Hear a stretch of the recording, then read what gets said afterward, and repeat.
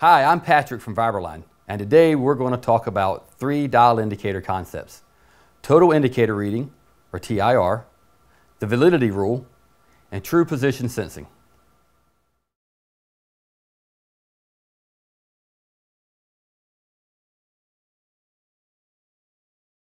I'll zero my dial indicator at 12,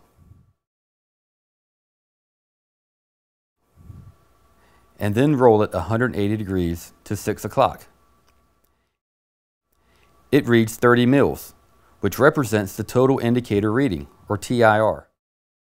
Now, as you're probably aware, the actual vertical offset of the shafts is half the TIR, or 15 mils. This is because when using a dial indicator to measure the relative positions of two shafts, the dial reads the misalignment on both sides of the center line, so the value comes up as twice the actual offset.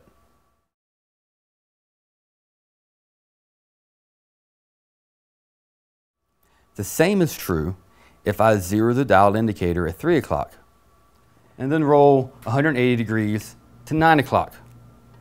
It reads 20 mils, the TIR, but the actual horizontal offset is half of 20, or 10.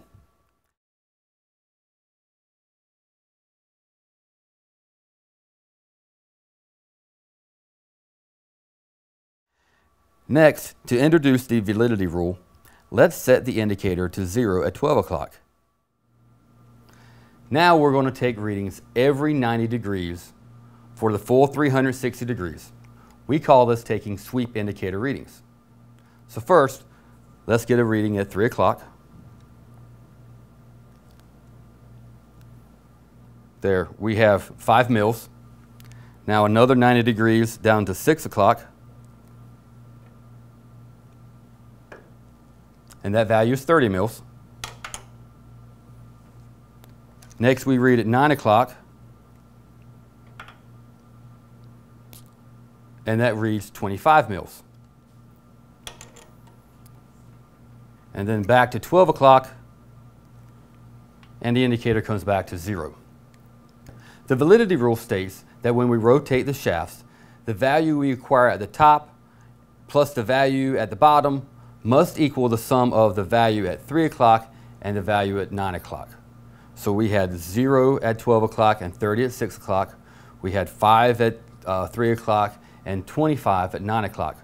So top plus bottom must equal side plus side. The power of the validity rule is that we don't have to rotate a full 360 degrees in order to get accurate alignment information. That can come in very handy if we have obstructions. For example, with a lot of small machines, it's impossible to get a reading at 6 o'clock. We only have to rotate 180 degrees and take just 3 readings, since if we know 3 of the values, we can always calculate the 4th value.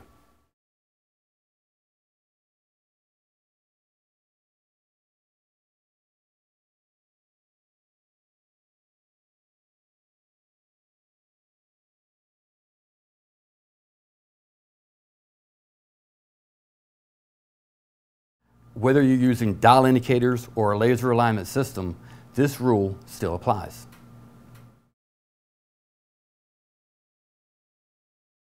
The validity rule is also the basis of a powerful measurement concept that Validity has pioneered, which we call true position sensing.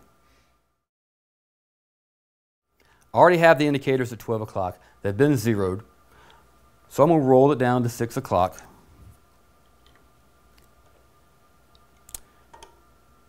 And remember, we had 30 mils. I'm going to roll the dial halfway back to 0 or to 15. Now our dial is reading true position. Now if I roll the dial back to 12 o'clock, do you think it'll still read 0? Well, let's see. No, it reads 15 mils. Since I half the value, since I set the value to 15 mils at a 6 o'clock position, it also reads the true position at the 12 o'clock position.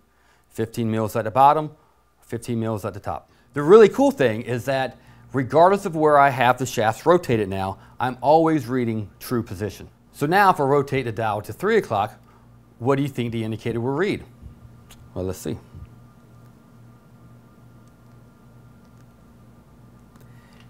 $10 mils, which is half of the TIR value that we got from before. Wherever we have the shafts rotated now, we're always reading true position.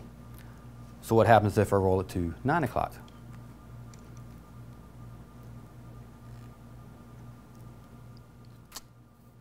You're right. Since we're reading true position, it still reads 10 mils. So as I've just demonstrated, you can zero the indicators at any position, roll it 180 degrees, half the value, and you'll then be reading true position. Regardless of the orientation of the indicators, you'll be reading true position in that direction. So can you see how true position sensing can apply to your world? Even if you have an obstruction at 6 o'clock and you can't obtain a reading down there, you can still start at 3 or 9 and obtain true position values. In our next video, I'll show you how to take advantage of true position sensing. That means less measuring and less loosening and tightening of the bolts. It makes the process much more efficient. I'm Patrick from Fiberline. Thank you for watching this video, and please check out our other videos as we're out to realign America.